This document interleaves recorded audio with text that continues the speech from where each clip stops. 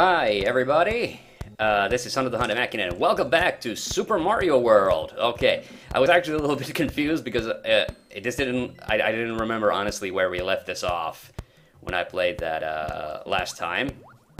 And sorry if the image looks different from last time. Actually, I think it should probably look a bit better than last time because well, I recorded the first couple of episodes of Star Fox Adventure.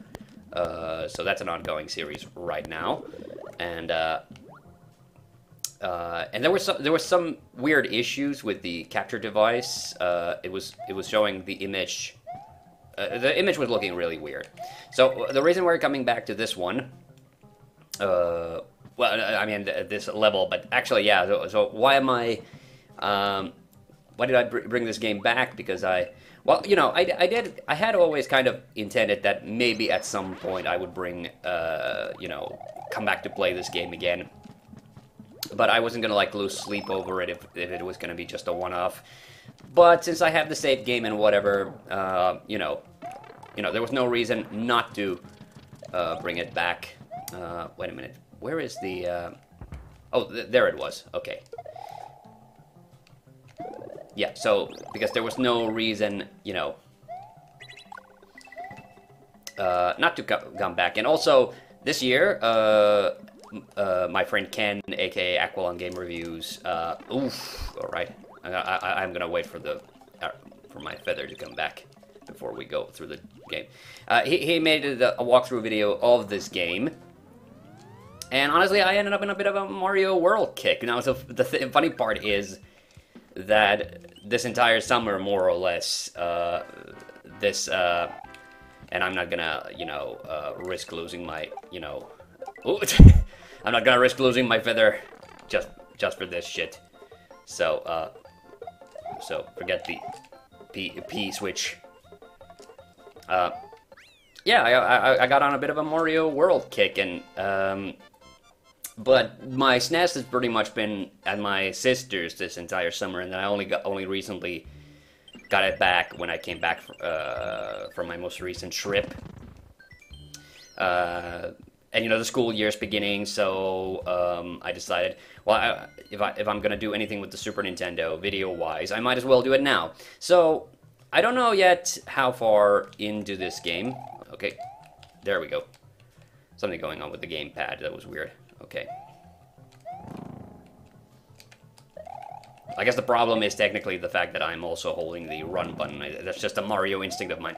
So I don't know how far into the game we're gonna play this time around. I doubt we're gonna finish, but yeah, but I thought I might as well play a little ways again into this, because honestly, yeah, I've been in a bit of a Mario World kick, and it's just funny because, like I said, this isn't really one of my favorite Mario games or anything, but, you know, after watching Aqualung's video on it,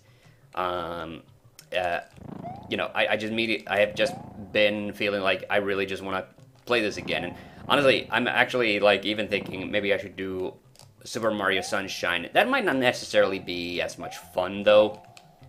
Wait a minute. I don't want to hit this one in case it has a fire flower. Because the ideal situation through most of this game is that you want to have, you know, either a fire flower or the feather, and then just alternate between which one you want to use at any one time. Okay. I don't know if that was just a carryover. I thought when you did the screw jump as Little Mario, it wasn't supposed to kill the Buzzy Beetles, but maybe I'm wrong. Yeah, so, and, yeah, and it's just, you know, it just, oh god. Yeah, it also, like, you know, this is a fun game, so, you know, okay, I'm gonna leave it there. Ooh.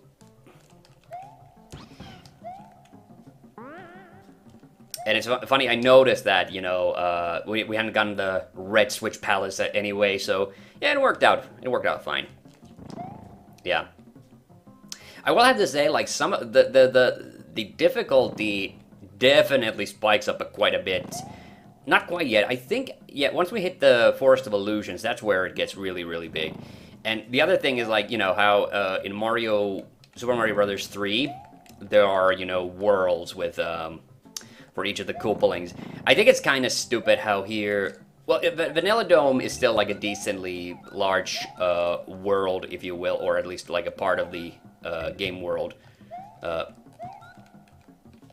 Which I think has always kind of been a bit of an ironic thing. Like, you have all these big, vast lands in the Mario 3, and then you just basically, it's just this bunch of islands, you know, in this, like, shindig. But, you know, I don't think there's an alternate path here. One of these pipes might take me somewhere, but I'm not gonna try to find out. Yeah. So yeah. So I've been wanting to do this for the longest time, but then, you know, it was my brother-in-law who requested that I do Star Fox Adventures as well. And don't get me wrong, like, I'll definitely continue Star Fox Adventures soon after this, but I wanted to also record this because, this, you know, this is just good old-fashioned fun. Alright, and I think it's Lemmy's castle, isn't... No, or is it already Wendy's castle? Well, it's one or the other, because they're the same. Yeah. I don't know why I really like this level for some reason, even though it's a bit frustrating with, like, you know, the bullet bills flying all over the place. Yeah. And also this summer, you know, I did the, or was that in the spring? I don't remember anymore. Time is a weird concept, and, yeah, so, but I did a whole video about, yeah, on my main channel about the Finnish Mario enemies, and because of that, I actually did quite a lot of research into the Finnish, or rather, let's say the Scandinavian, or no, not the Scandinavian, Nordic, the Nordic distribution company for Nintendo games, which is Bergsala AB, based out of Sweden.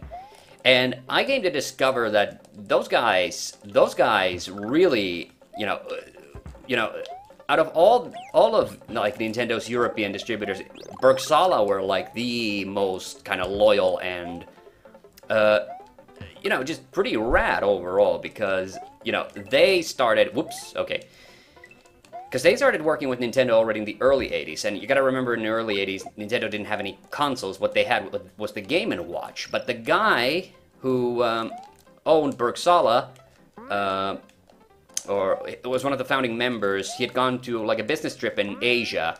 He'd seen a Game & Watch, thought it was, like, the fucking bee's knees, and then bought, like, 1,000 of them from Nintendo. But he actually wanted to buy even more, and he distributed them all over Sweden. And apparently, at first they didn't take off that well, but then they made a deal with, like, I think, was it a watch company? Whoa, okay. Something happened with the colors. Yeah, the colors suddenly got very, very bright. I don't know if you can see this. And I hope that didn't mess up with the capture. Now it's looking a bit dark, actually, but... Yeah, I don't know what happened. Like, the colors just suddenly swapped. I think that might be just... You know, I have a slightly cheapo video capture device. Don't be too surprised. Yeah, this is the first one with Kamek. I hate this one.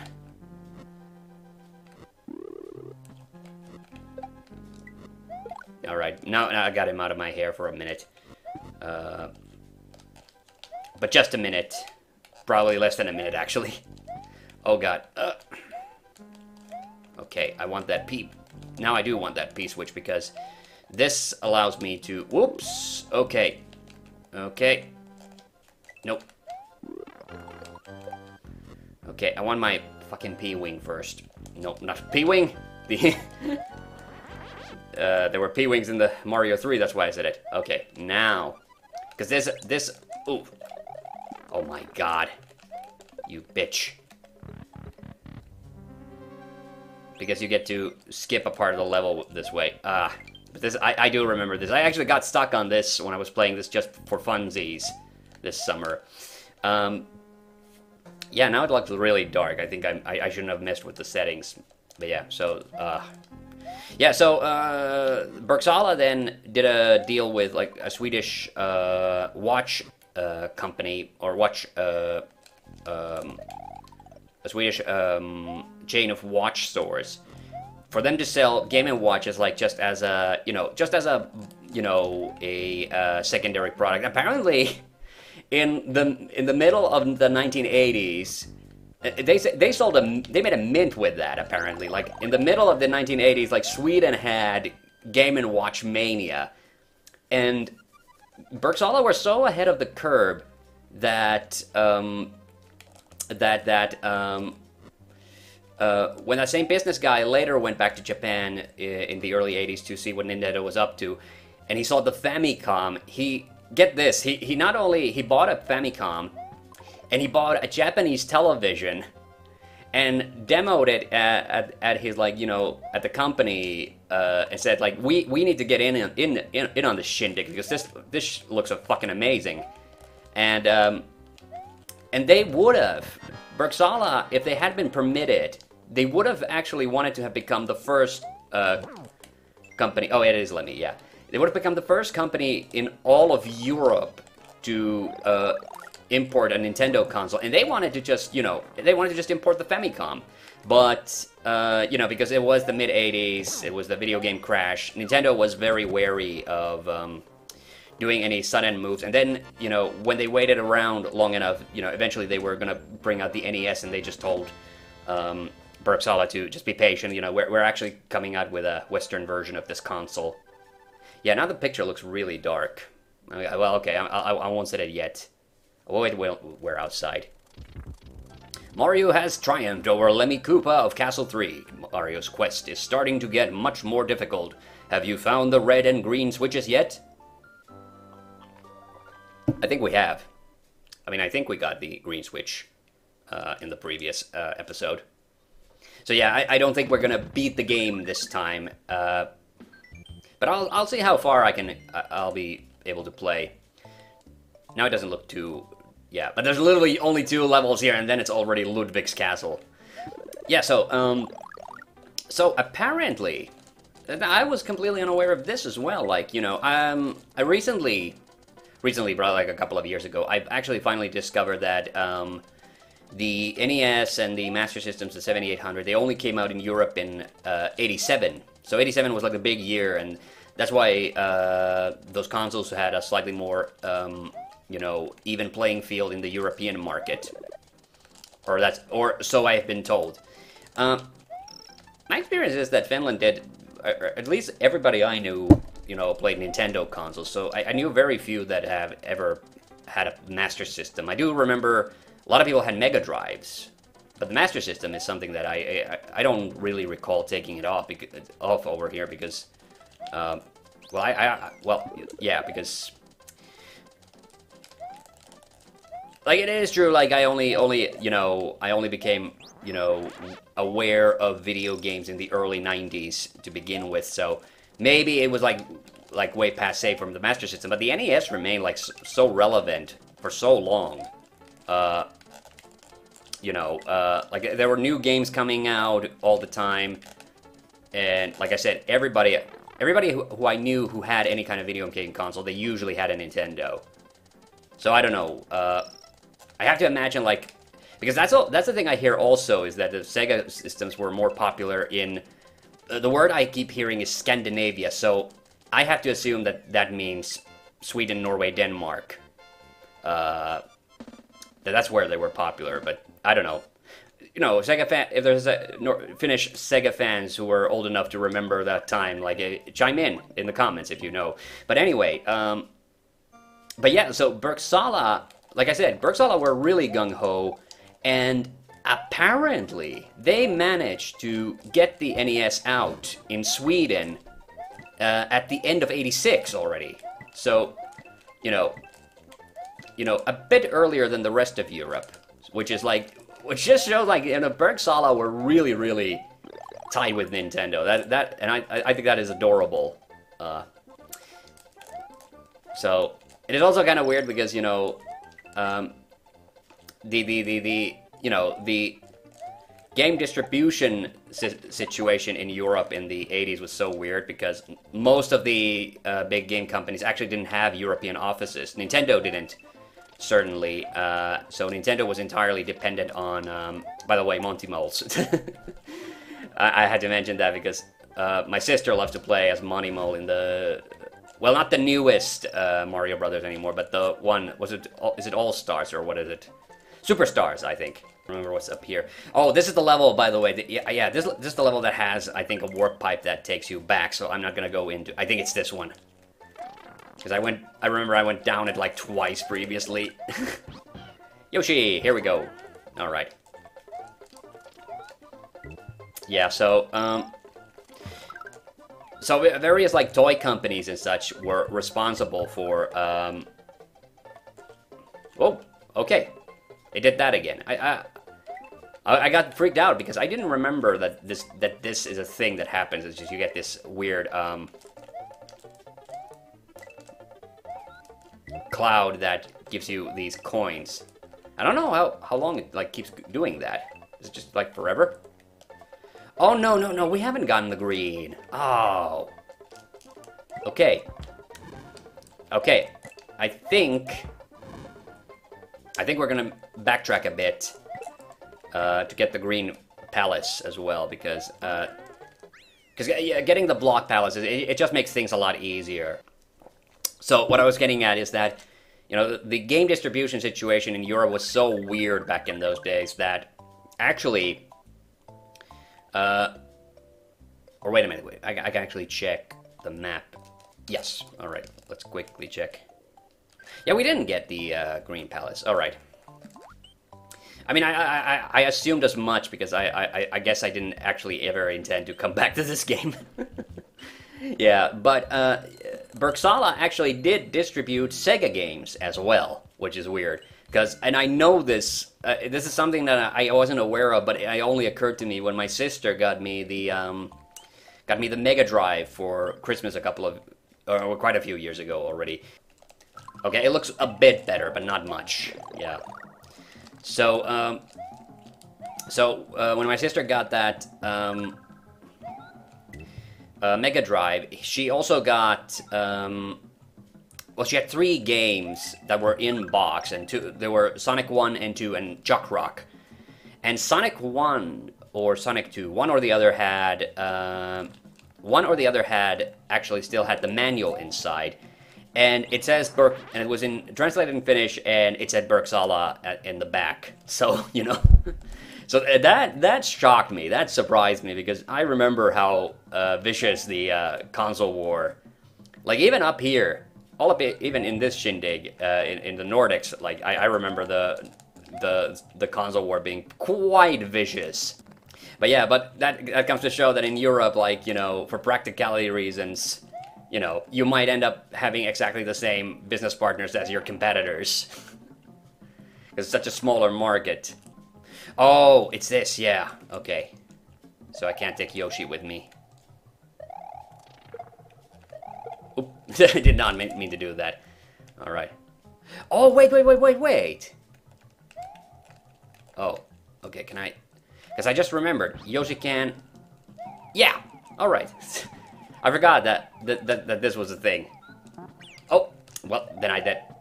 Aww, I ended up using. Well, okay, I can't use Yoshi in the castle either. Oof, that was embarrassing. Yeah, and I'm not gonna bother with these guys. I mean, I got 9 extra lives. I think I'm good. He does keep hold of the shell. I'm a bit impressed with that, actually, that he doesn't just lose it in the pipe. Also, in the Star Fox Let's Play, I was talking about that I have another series which is incomplete. Like this one, I just did it as a one-off because I never actually intended that I was gonna come back to this. I just did it again, and the only reason I'm doing it now is because I have the Jones to play me some Super Mario World. But hey, yeah. I'd really like to hear from people, like, if you checked out the Metroid Prime 3 Let's Play, like, should I keep going? Because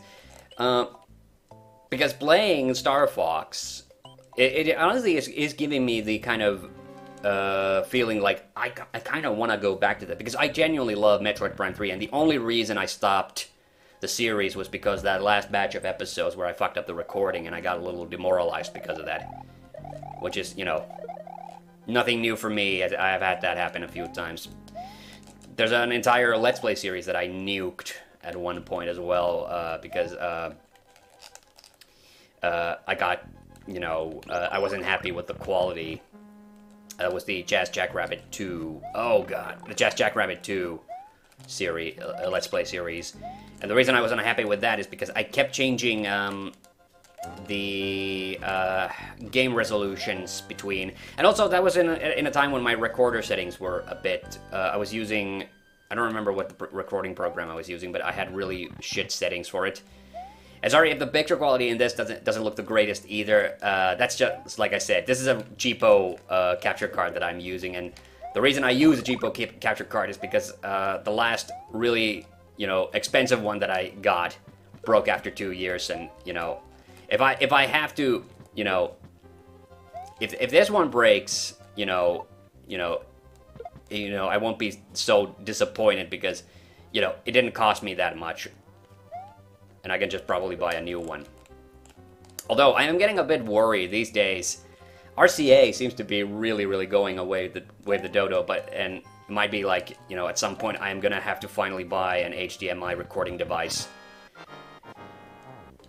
Which, the thing is, like, I'm only apprehensive about that because I don't know what those things look like, and I don't know how they work. The only HD-capable machine that I've recorded from in HD quality, which is funny to say because, of course, the games are all retro games, is my Xbox One. And the only reason I keep using that one is because it has a built-in capture thing, so I don't have to worry about, like, external parts or other machinery. And listen, the capture card, there's a reason why I keep using it. Because it's just fucking nice that I have a thing that I can just fucking plug into the computer directly from the machine. And like this, like I could be using a splitter and playing this on the TV, but no, I'm just playing this with the capture window. Oh, I love this, by the way. This is one of my favorites. It hits that hill, and it gets a little bandage. Ludwig von Koopa's days of composing Koopa symphonies in Castle 4 are over. The Forest of Illusion lies ahead. Mario must use his brain to solve the puzzle of this perplexing forest. Alright. Let's see if we can at least make it through the Forest of Illusions. This is always I always get very nervous here because I'm not entirely sure. Okay, I know both the secret route and the and here's Wiggler. Wiggler's grand debut in the Mario series. So I don't know the like if I have to go to the ghost house for this to work. It's really weird because I only did this during the summer and I already forgot. But if it turns out indeed that last time I went straight for the the secret route, but this time I'm gonna try to do the official route first because it gets me into that water level and whoop, and the water level gets me to the green palace. No, not the green palace, the blue palace. Yeah.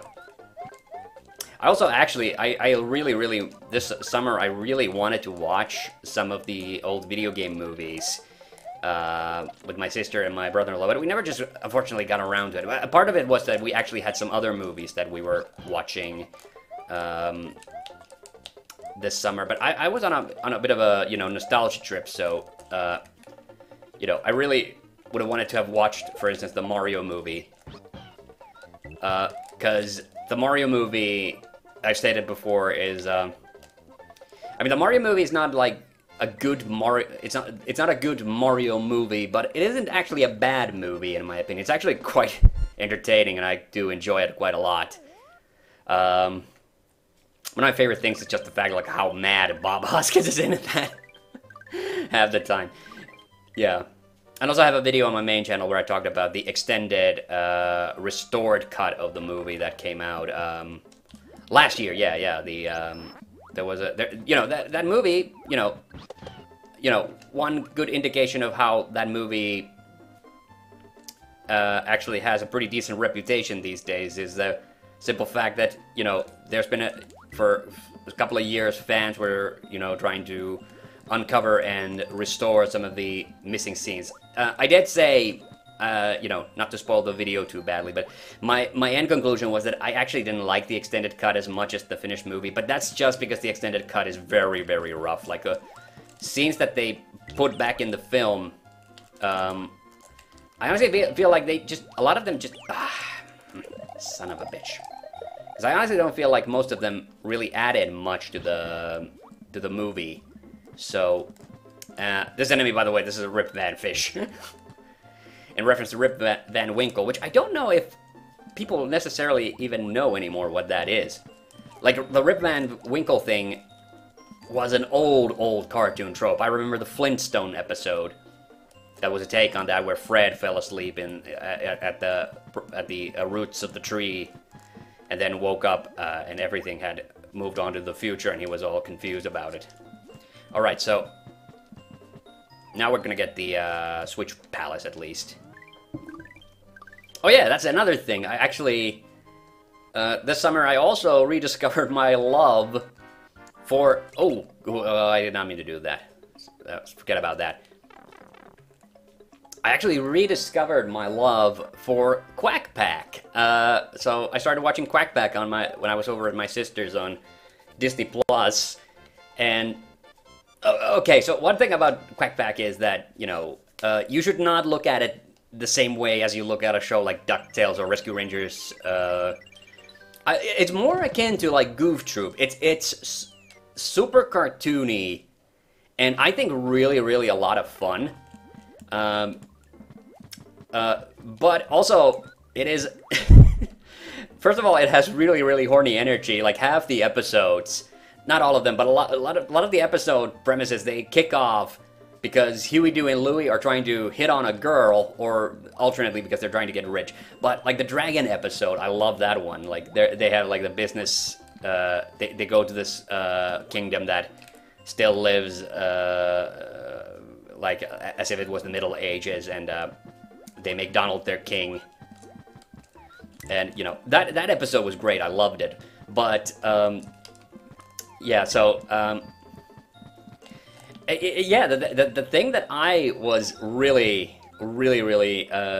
got me really hooked on it is that I think officially now, the Quack Pack version of Daisy is my favorite version of Daisy because. Because I didn't know she was voiced by Cat Susie, and I absolutely fucking love Cat Susie. She's one of my all-time favorite voice actresses. If you don't know who she is, she's been in so much stuff, it's kind of difficult to just pick one.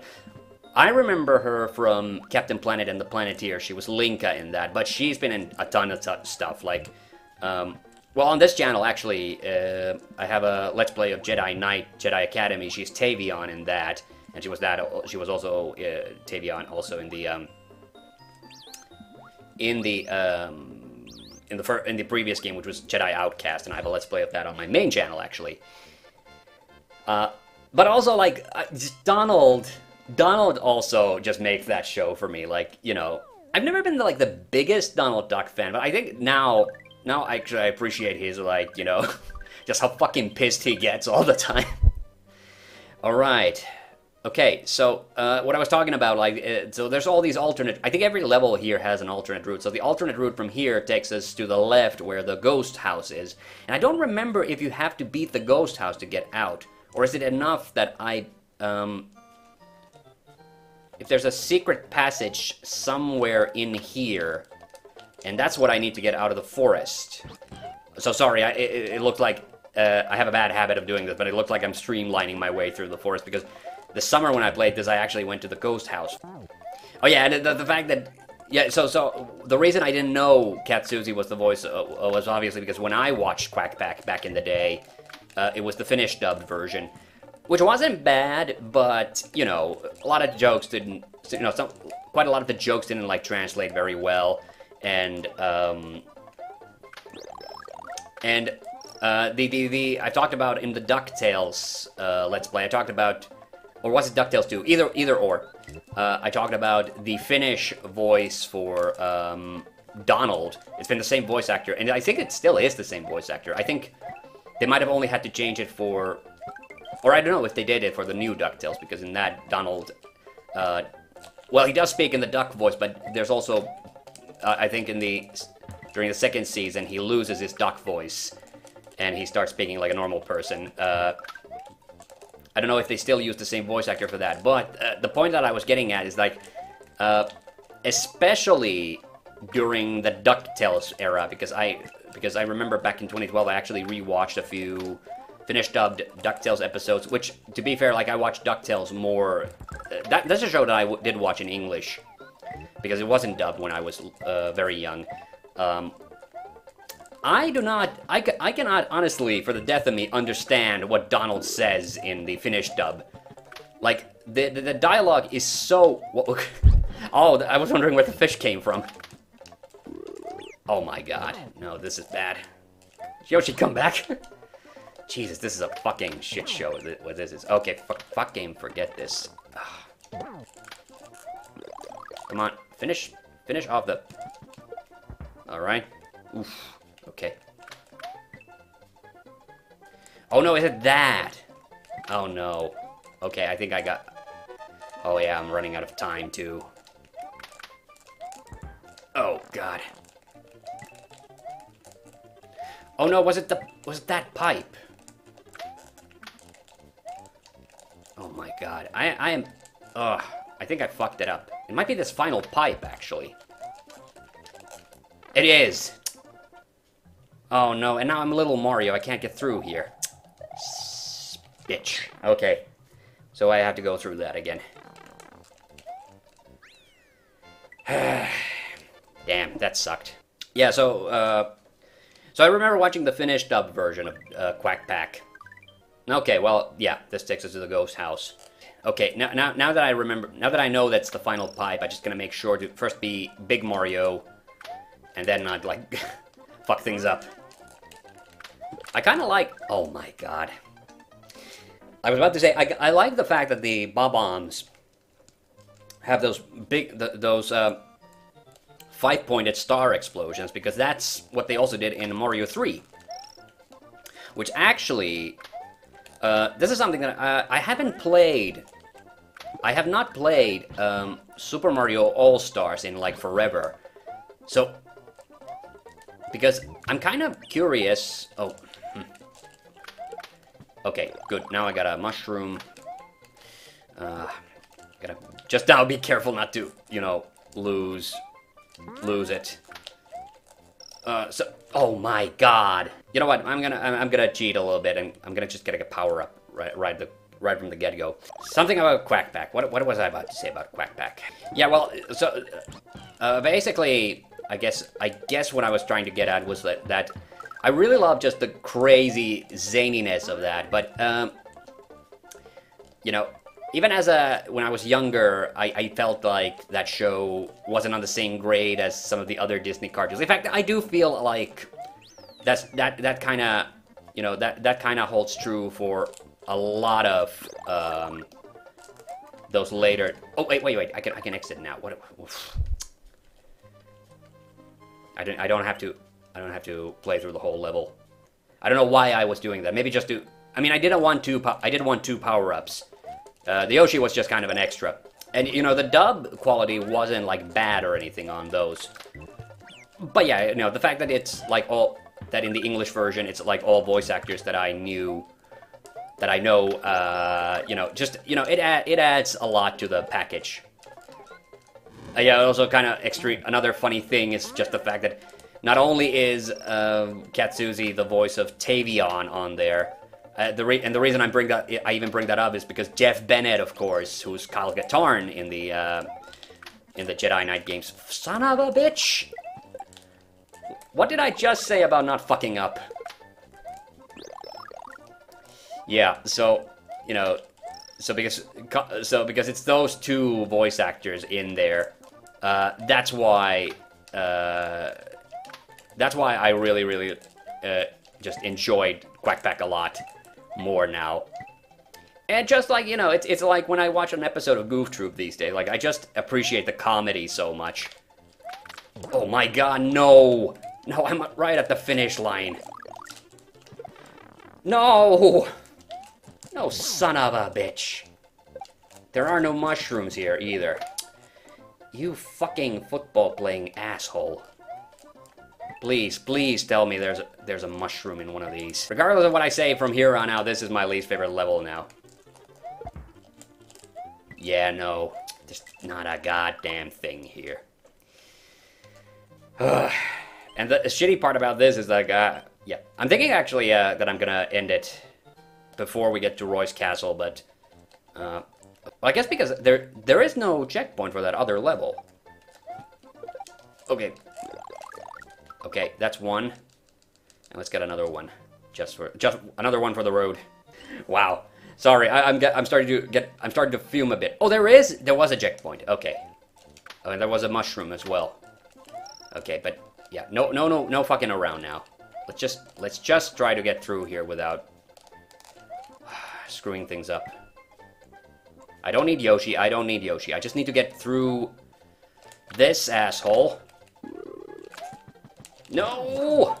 Oh, okay, okay. Jump, you fuck. Yes! Whew. Okay. Oh, god damn it. Yeah. And I don't remember what Roy's castle was like. Did it have the Sparkies? Because I remember that's the next one I had some problems with. Okay, but we're gonna do this. Let's go through the castle. Oh no, it's the snake. Yeah, I hated this one because there's gonna be those Botobos that show up.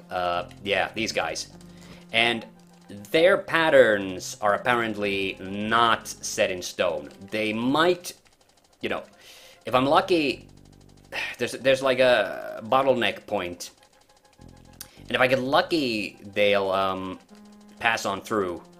But if I get unlucky, and there's another one like where I need to have a power-up and a backup power-up because... Oh, actually, yeah, I should not run. Yeah, I just realized. Yeah, no, this is what I was talking about. Yeah, because... Oh, I did manage to get through. Okay. Because sometimes they follow you, sometimes they don't. Like, if they get stuck in the this snake, which, by the way, this honestly gives me... Yeah, there's something like this in, I think, Mega Man 5. And this bike corridor also gets me. Ooh. Okay. And I think that's the end of the line. Yeah. Oh, no. Yeah, I shouldn't have because of the Bowsers. Alright. Fucking Botobos. I hate their guts. Gimme!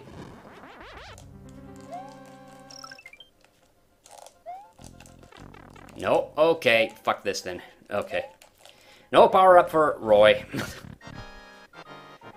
Yeah,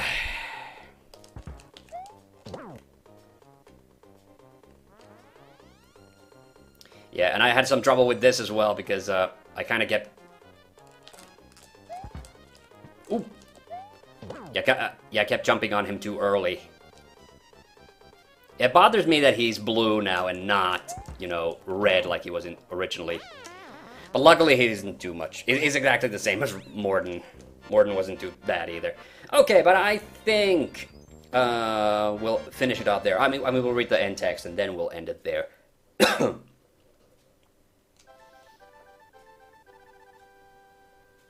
on.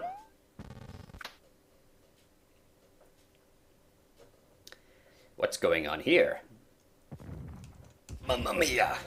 Mario found his way through the Forest of Illusion and has put an end to Roy Koopa of Castle 5. Onward to the dangerous but tasty Chocolate Island. Alright. Chocolate Island has some really weird levels. And this is probably the hardest world so far. I mean, before we get to the Bowser world, obviously, but... Alright.